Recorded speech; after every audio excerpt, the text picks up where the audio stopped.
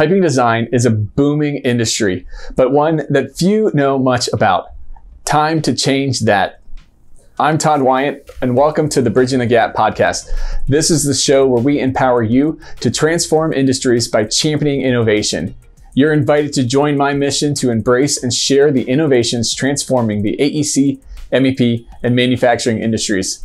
Also, please check out our website, bridgingthegappod.com, and share with your friends and coworkers while leaving us a 5-star review wherever you listen to podcasts. Today, I'm excited to be joined by Plant 3D master and guru who really needs no introduction, David Wolfe. All right, welcome to the show, David. Thank you. Can you start by kind of just giving us a brief background view and how you got into Plant? Sure. So I started out of college doing piping design for an engineering firm in Greenville, South Carolina. Fagan Engineering, we started doing, they did a lot of ethanol construction. Okay. And so they do a lot of tank farm design and outside the building limits design. And I started as just a drafter, doing some mechanical work, learned how to do some pump sizing, things like that. So we got into doing P&IDs and takeoffs, manual takeoffs, and then pretty quickly got tired of doing the manual takeoffs, and I started looking for ways to make it easier.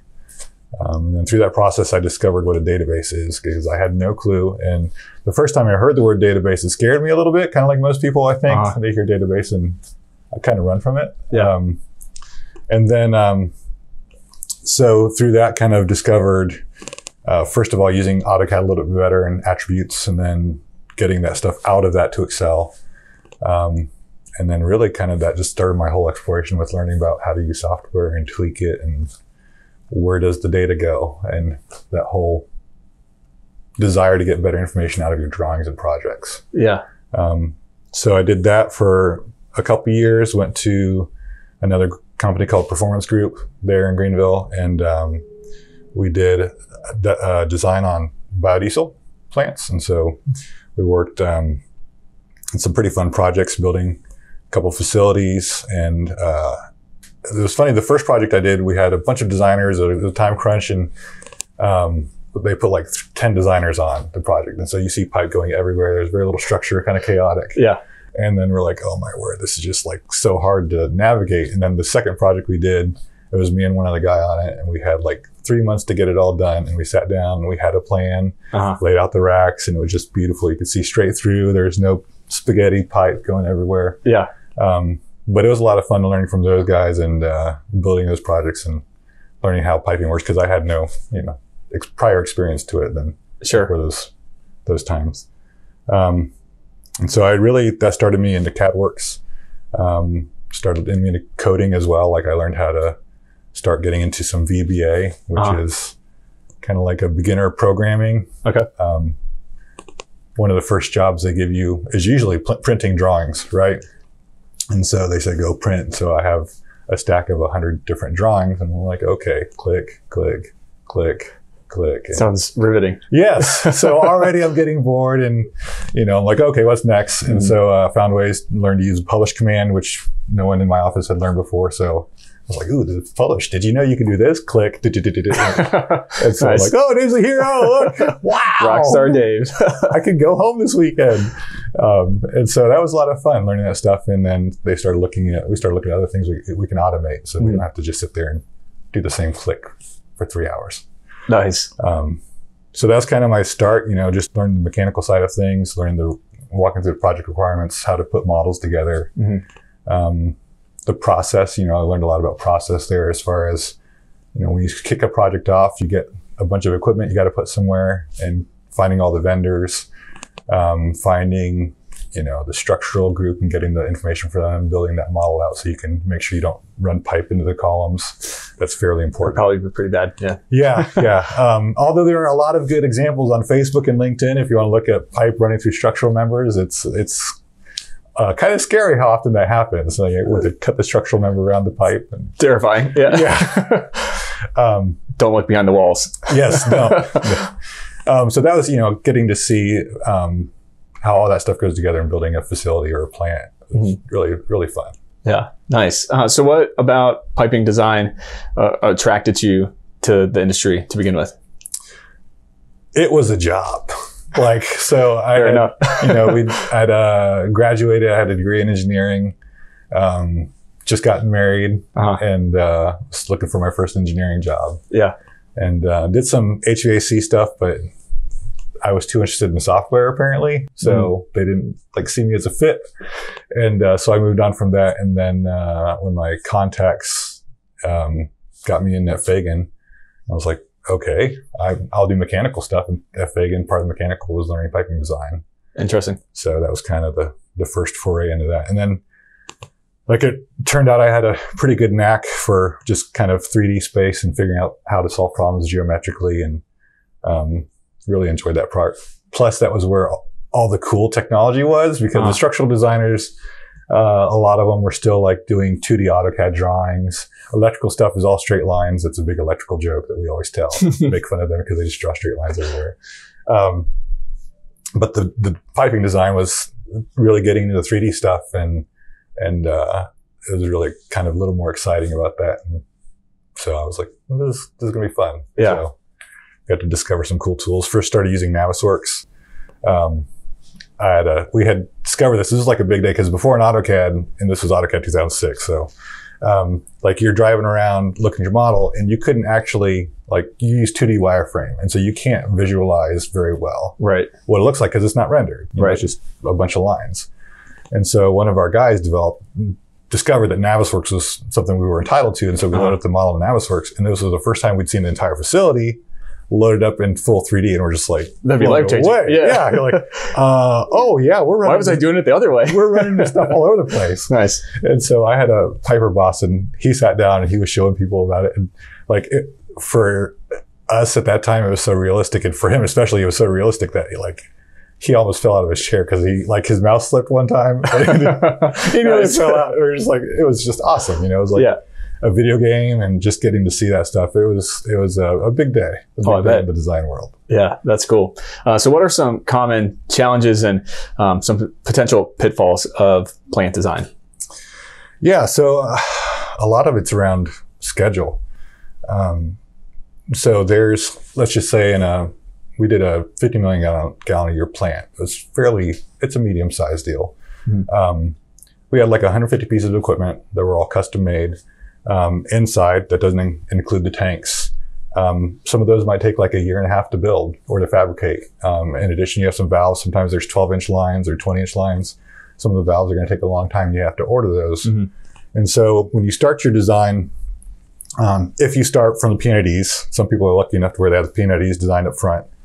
That's another joke in the piping world, because you're supposed to have the P&IDs done before you do the piping, but they almost never get it. And so they're like, oh, okay, let's figure out how to do this thing. Yeah. And so if you do start your P&IDs up front and you get them done, then you have a list that you can say, here's the stuff we need to order 6 months out, 3 months out. Let's go purchase this.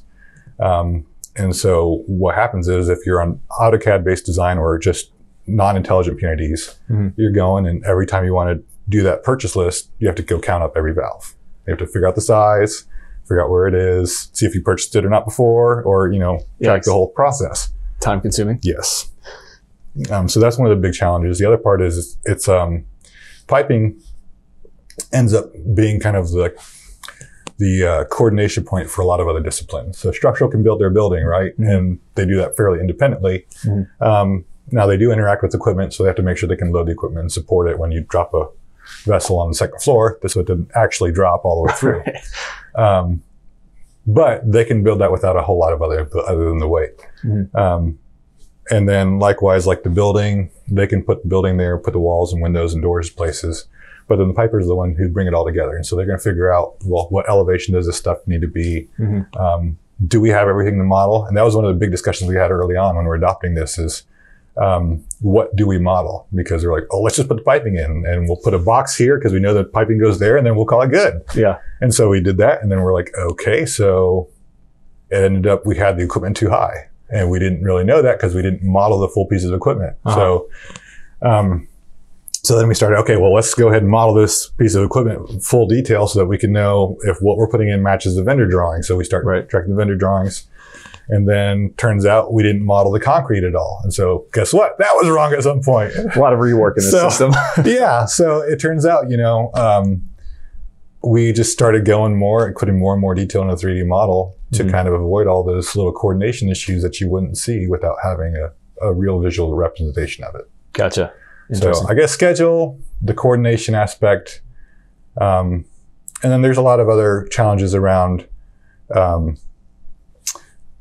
just how complex moving fluid is and like the materials and stuff. You know, with water, wastewater type things, generally the requirements aren't as stringent. And so, you know, if you leak water somewhere, oh no, it's going to evaporate and you're good. Yeah. If you leak hydrochloric acid somewhere, not as good.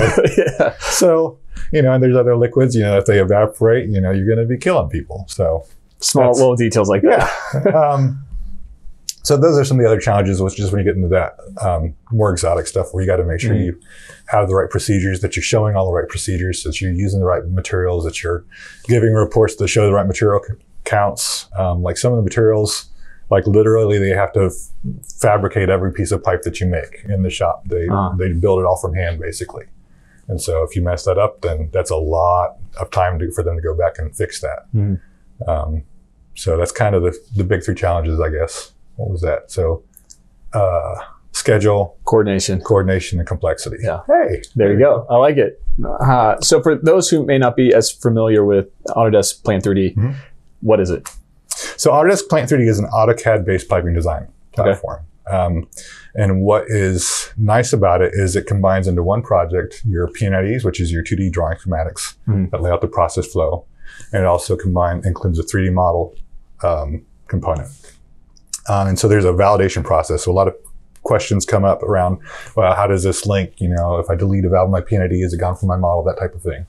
And it's loosely connected. So no, that doesn't happen. So in the process of doing design, a lot of times what happens is a junior drafter will be the one responsible for doing the 2D schematics, right? Okay.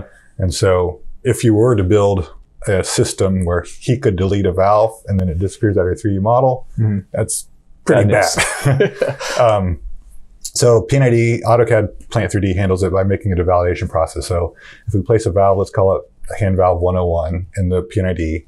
And if we place the same valve on the different line or on the right line or somewhere else in the model, it can check through all the valves, check their tags, see if they're on the correct line, see, you know, and all that other information, make sure they have the right size and spec. So it's a looser connection where they're not interdependent on each other, but you do see a good report over what's in there and what's not in there. Interesting. Very cool. So it handles that. They also have an isometrics component where it will generate the isometric for people to build the pipe system off of. And then one of the most exciting parts is probably that we've been diving deeper into is the spec-driven P&IDs. So for a long time, I was like, I don't know if I like this implementation of it as much. But recently, we've done a little more investigation, and the spec-driven P&IDs in the product are a lot better than I initially thought they were. And so I've been really impressed with how flexible it is and some of the capabilities of it. So it's a good tool. It's included as part of the AEC collection. So if you purchase the AEC collection, you get Revit, Advanced Steel, Plant 3D. It's also part of the tool set. So if you purchase AutoCAD, it comes as part of the tool sets that you have there. Gotcha. They are separate downloads. So people are confused by that a lot of times, where if you download AutoCAD, you don't automatically get Plant 3D. You have to go back and download Plant 3D separately. But you're entitled to both of those. Gotcha. Going back to the spec-driven part of it, what about that has won you over recently? Well, so initially I was thinking, like there's a lot of, like let's say in a pipe spec, the client would say, well, we can use a ball valve by this manufacturer here, or in some situations you can use a different ball valve by a different manufacturer. Well, I was under the impression that it couldn't handle those optional situations. Yeah, and it does. Oh, cool. So it makes it really easy. It all works off of the model when you're using the tools. And it gives you can get a really good report out of it and synchronized properties. It's just not as well documented as it could be. Gotcha. Which was the initial confusion. Gotcha. Yeah. Documentation is important. Turns out. Yeah. So I'd love to hear some examples and some stories that you got on how people have used Plan 3D for greater efficiency. Yeah. So there's been a lot of things. So a lot of the process of using Plant 3D is tied up in the data part, right? Because that's what we really care about. So with that, you can customize your project setup. You can add properties that you want to report on or display information about. So a lot of the efficiencies come around organizing the work processes. So like, for example, let's say they want to start tracking which lines have been modeled, which lines are ISO'd, which lines they've reported or done bill of materials or done stress analysis on. And they can create properties that allow them to select that and put it in, and they say, okay, we have 75% of our lines have gone to stress analysis. Let's say we've modeled or finished 30% of the lines, so they can get more project tracking. It's very flexible, so they can set up almost anything they want to. So it's been a lot of that around reporting, a lot of it around companies who are coming from some of the other platforms. Sometimes they're not as flexible or customizable, or sometimes it's just harder to do. So people coming from AutoPlant really enjoy how simple it is to do things, and there's less steps to do things, and it's more efficient that way. So a lot of those efficiencies. Recently, we've seen a lot more gains around facilities management. So like the fact that we can put the project in Vault and provide some sort of workflow control helps them, make sure that the engineers are only getting released stuff and not stuff that's work in progress. Gotcha. And then also, we've also been working with some other clients around BIM 360 and what does it look like when you put that stuff in BIM 360, or what does it look like when you collaborate with different offices, and how does that help them? And so we have some guidelines because some of the features aren't fully developed, and there's some gotchas there, but we're seeing people adopt that. And we have one client that I work a lot with who's done some really cool stuff as far as their situation's a little unique because they are an owner-operator. They're a natural gas company. They actually do all of their own design work, and then they build all their own facilities. And so they have control of the process from end to end because they're the client, the builder, and the designer. Oh, wow. Yeah. So his effort has been putting all the data that they can in this Plant 3D project. And then they're using Fusion Lifecycle. They're using BIM 360 collaboration. They're using Build and a lot of other tools to put this plant data and then distribute it to all these other consumers, like their maintenance group, their electrical group. So when they do hookups and things like that, they have the plant database it's the key place. And they're just putting all this data here and getting it out. It's literally the one-stop shop. Yes. Oh, that's cool. So he's done a lot of really exciting things around there, and he's doing some cool stuff with that. Yeah. Well, we were talking earlier about one of our clients that has taken Vault and mixed it kind of with Plant 3D too to help. Can you kind of tell that story a little bit? Yeah. So this was another owner-operator. And so their transition was from ProjectWise. And so really that was more around the design product because they were able to save a lot of money by switching their licenses to Autodesk. And then having the integrated environment with Plant 3D means that they don't have to do as much file shuffling and database movement and synchronization as they were trying to do when they're running Plant 3D on top of ProjectWise. And so they saved a lot of money on the licenses. In addition, the environment for the designers to go and design, run the pipe, build what they need to, it's a lot more streamlined. So they're a lot happier. Yeah. So nice. So one of the big buzzwords is collaboration. Yes. How does Plant 3D kind of break down some barriers for better collaboration? Yeah. So that's kind of a journey. I know Autodesk has shared publicly that there's a beta for this, but right now the current offering is for when you purchase a seat of BIM 360 Design, you get access to BIM 360 Docs and BIM 360 Team. And that's a little known fact even inside of Autodesk. So the current offering runs Plant 3D on top of BIM 360 Team.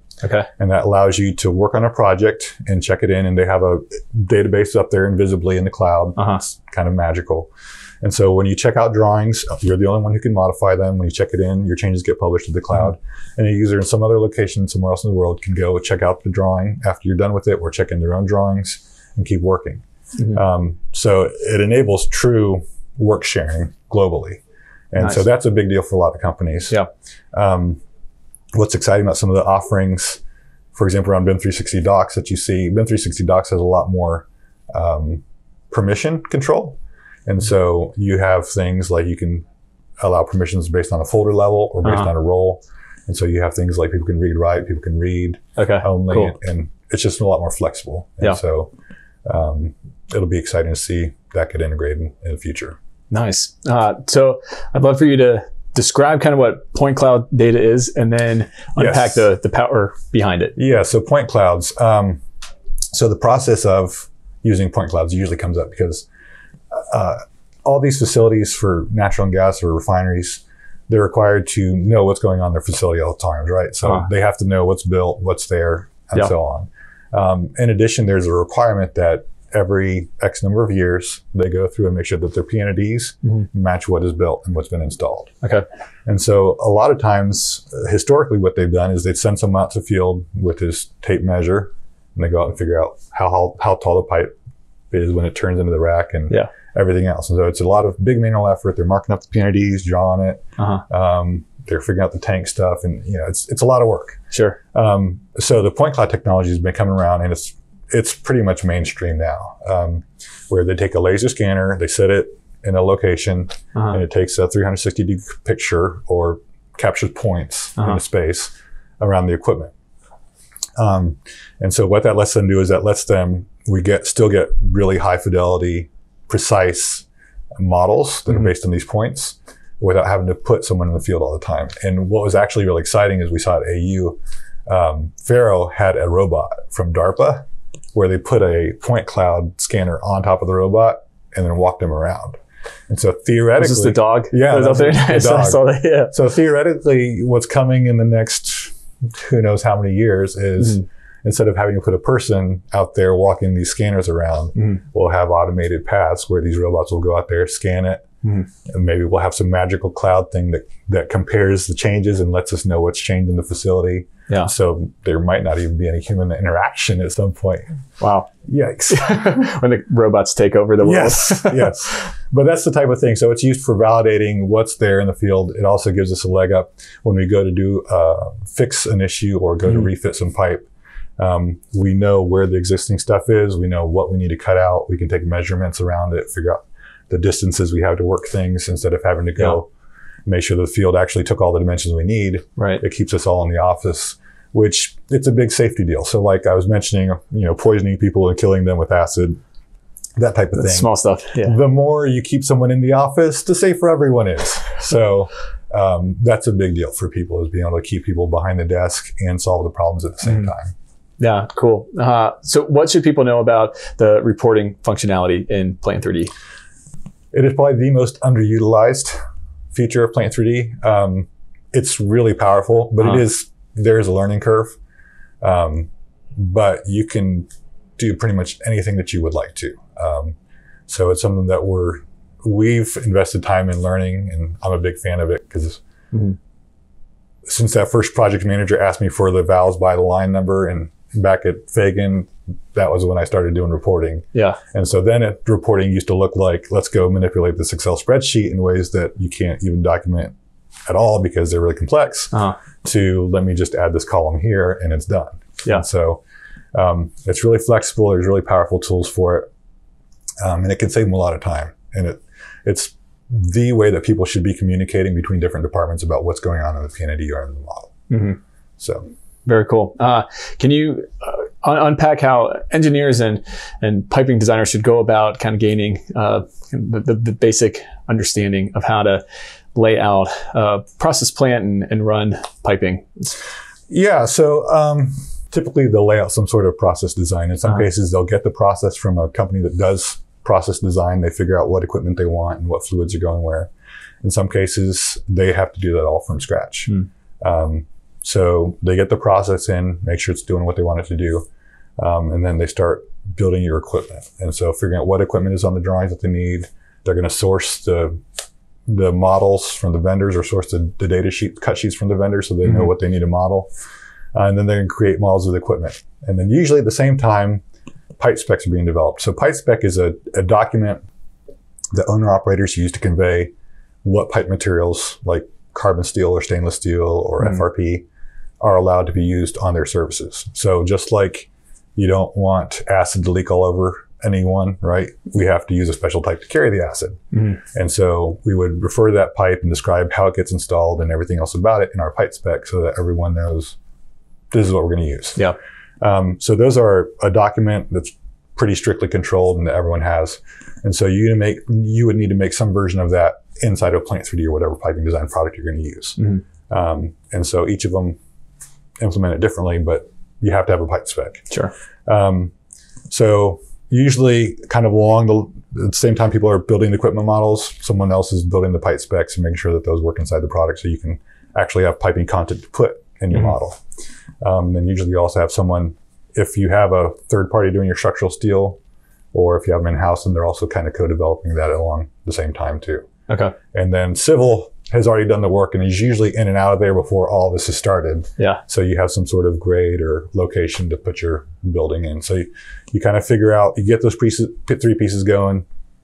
And then one of the other important considerations is how are you going to locate everything? So regardless of whether we're using Revit or AutoCAD or Civil 3D or Plant 3D, we need to make sure that all the buildings show up at the same spot, right? Because if we start modeling stuff in different spots and we pull it all together, you have like one building's piping is over here, the other building's is in completely the wrong spot. Right. Yeah, and so you have to have a single coordination point that all the softwares are working off of and a project-based point. And then in some cases, you need to rotate that a little bit so that you have your drawings are all 90 or 0 degrees or 90.